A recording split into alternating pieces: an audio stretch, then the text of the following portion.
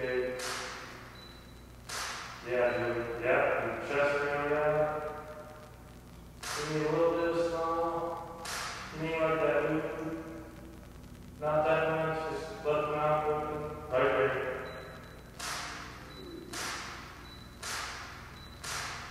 Elbows out a little bit. There you go. Okay, pull on up on the front of the arm. Yeah, perfect. Soft, just like that.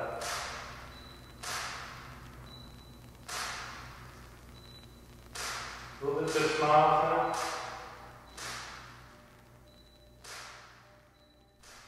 For me, photography is a way to experience things in life I might never have had the opportunity had I chosen a different path.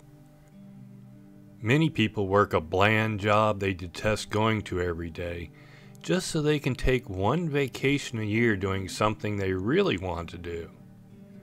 My goal wasn't to make a living as a photographer by taking jobs that were more of a grind and less a pleasurable experience. I learned that lesson from watching other photographers that turned pro. They made good money but left each job stressed from working with unreasonable clients during the shoot and having to chase the money owed to them afterwards. My first priority was to always photograph subjects that make me happy, because then I would always be happy. Making money was secondary and less important in the grand scheme, as long as my photography was taking me to the places I wanted to go. And what a ride it's been.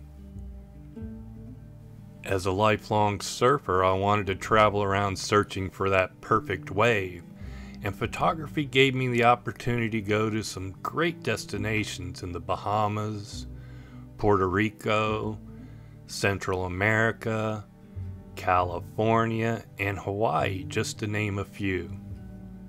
I'm a big fan of auto racing, starting with NASCAR, and I found a way to work with teams which gave me the credentials for unlimited access at all the tracks, and I found myself right in the middle of it all at Bristol and Indianapolis, Charlotte, and of course Daytona.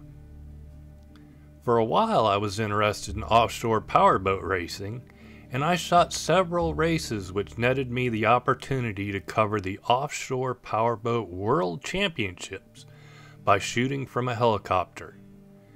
On that particular shoot, I rode from Naples to Key West to shoot one day of the race weekend, then returned another day by plane to shoot from a chartered yacht.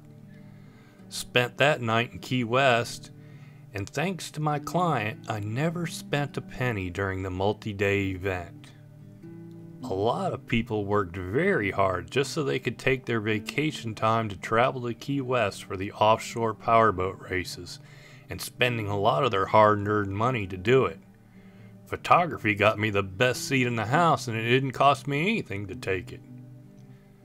Models are another subject I really enjoy working with, and over the years I've had the chance to photograph some incredible talent. My favorite location to shoot is the beach, and once again it's about the experience. Spending the afternoon with a fun model, picking out what she will wear, placing her in the right location to pose for an image that will conjure a fantasy to most that view it, while in that moment it's being created, it's my reality. One model I've worked with extensively is Julie Clark. I was her first photographer and got her interested in modeling when I had her pose with my friend's exotic cars. We did several photo shoots after that, and eventually she caught the eye of Playboy and became Miss March 1991. Not long after that, we drifted apart, until Julie reached out to me in 2005 because she wanted some current pictures for her official website, which by the way is still up and running to this day. This particular video is a behind-the-scenes look at one of our photo shoots in 2005. Julie was 36 at that time, and it had been 15 years since she posed for Playboy. So there I was, photographing a Playboy Playmate in a beautiful home on a waterway, taking full advantage of the location, using everything from the garage to the jacuzzi. All the garments and jewelry she wore for the shoot was my choice. The gold dress she wears is actually just a few yards of cloth I picked up at a fabric store, knowing I could wrap her with it and create something that would look like a very hot dress when I photographed it from certain angles. I think it worked well and was another part of the experience that I really enjoyed. Having the freedom to create an image using my choice of model, location, wardrobe, and time of day is invaluable in the creative process and rarely happens when tethered to a client's demands.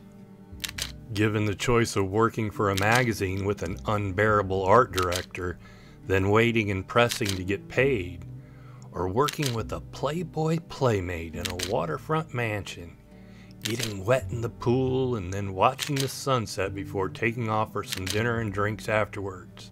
You know what my pick would be, and if you still don't know why, here's a look at one of my many photo shoots with Julie Clark on a day that's just about as good as it gets for this photographer.